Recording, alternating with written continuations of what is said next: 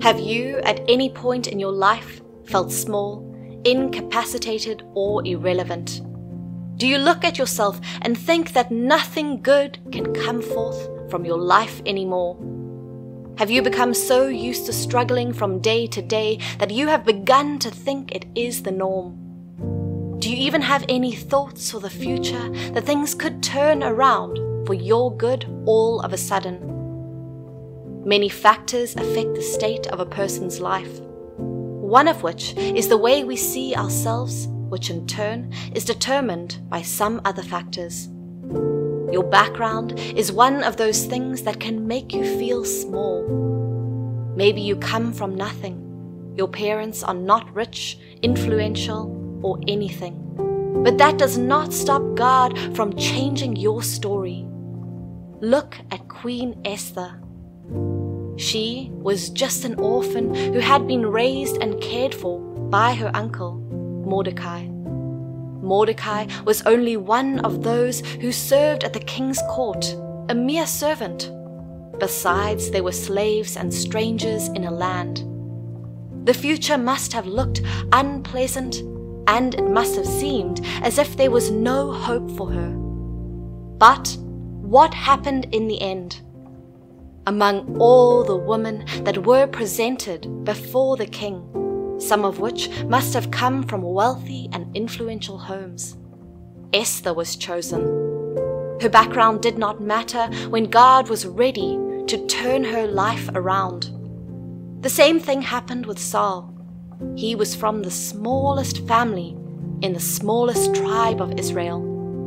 Apart from his height, nobody would have given any thought to him being a future king. Yet, God chose him. He went from being the least to the number one person in Israel in just a day. God is not limited by your background or where you come from. He loves to raise people from the lowly parts and place them on a pedestal. If he did it for Esther and Saul, he can and will do it for you. You are becoming great, and where you have once been considered as nothing, as insignificant, people will have to take a lesson from your life. The environment is also another factor that affects the way we see ourselves. When you stay too long in the midst of poor people, you begin to think like them. That is why the association you keep matters. Some of us have been too long in a position. Our lives have become stagnant. We run the rat race with every other person, and since everyone seems to be content with it, why should we not? Well, we should not, because we are not every other person. The man at the gate of Bethesda was such a person. Like many people, he was waiting for the stirring of the water by the angel. Something that happened just once a year. Looking at his situation critically, what were the chances that he would have ever become healed? There must have been so many sick people at that time, some with minor illnesses and better chances of accessing the pool when it was stirred. This man was even at a great disadvantage because he had no one to help him when the water was stirred. Yet he stayed at the pool and conditioned himself to think like others. For him, there was no hope elsewhere. Many of us are just like that. We wait for the same things others are waiting for. You think that promotion is the only solution to your financial problems, so you struggle like every other person. To an extent, the man at the pool was justified. He had not heard of Jesus, did not know him, and probably there was no other person that performed miracles as Christ did at that time. However, when Christ came on the scene and asked him if he wanted to be healed, his answer was a confirmation of how his environment had affected him. Instead of saying that he wanted to be healed, he went on telling stories of how he had tried to get healed and failed. Some of us are being limited by our environment. Because every other person is doing it does not mean it is right or that is the standard or where you should be. You need to step up and begin to see through God's view. We have been created for much more, to live a life that glorifies God. No matter what people have said out there, being small does not glorify God. It does not represent Him at all. Do not believe any religious garbage that tells you Christianity means that you have to be insignificant, lay low, and just struggle through life. No, that is not the plan at all. The fact that Lazarus died a beggar and went to heaven does not mean we have to enter heaven in the same state. That is a gross misinterpretation of the scriptures. If Jesus took all the pains for us, became poor for our sake, took up all of the sicknesses and lived in lack so we can have abundance, then we have no excuse for being poor or living small. You can decide to live small on earth and make heaven, but you should know that it is never God's intention for you to be that way. You just chose not to access the wealth that He made available. You can choose to live in abundance and make heaven as well. Take a good look at the patriarchs of old. Abraham was a very wealthy man, and he had a smooth relationship with God. He was called a friend of God. So was Isaac, Jacob, Joseph, and many others. In the end, in the parable of Jesus, we see Lazarus resting in the bosom of Abraham in paradise. One had lived a full life in wealth and abundance, receiving the promises of God for him, while the other had been a beggar, struggling to eat from the crumbs that fell from the table of the rich man. They both ended up in the same destination. So, it is up to you to decide. Do you want to remain small, or do you want to show the wealth and splendor of your Father? Sometimes, man is man's greatest problem.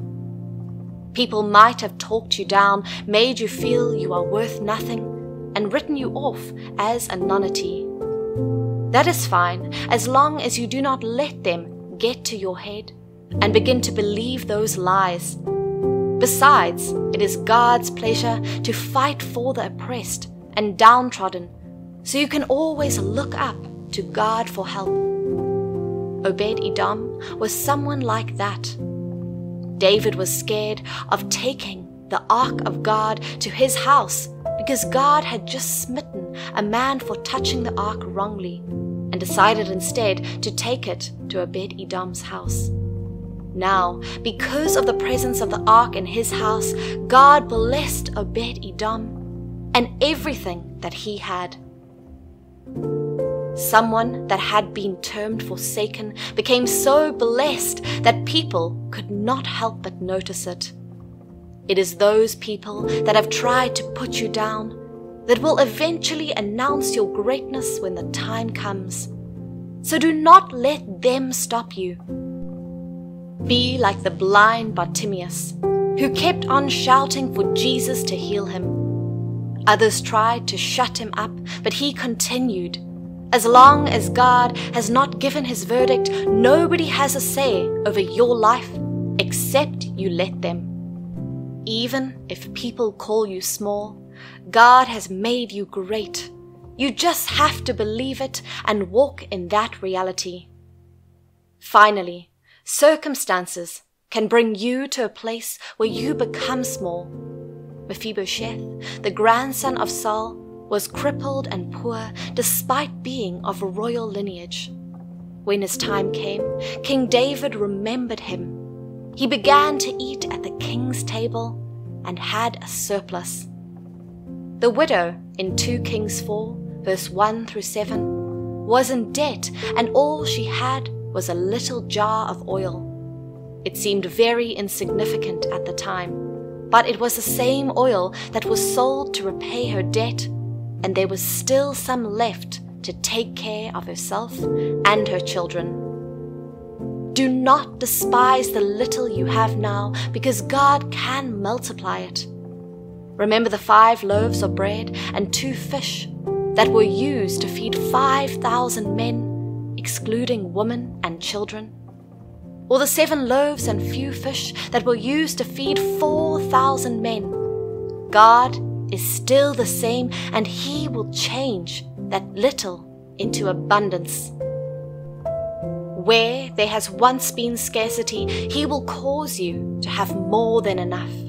You just need faith to access these things. Irrespective of background, environment, circumstances, or people's opinion, God can change your status today. All you need is to have His favor upon your life and believe in His words and promises for you. This includes obeying His commandments. There is a law of seed and harvest. When you give even from the little you have, you are opening the door for a great harvest. Ecclesiastes 11 verse 1 says, "Be generous, invest in acts of charity. Charity yields high returns." Also, when you pay your tithes and offerings, there are blessings attached to it. Malachi 3 verse 10 says, "Bring your full tithe to the temple treasury, so there will be ample provisions in my temple. Test me in this and see if I do not open up heaven itself to you and pour out blessings beyond your wildest dreams." You have it there already, the secret to having more than enough.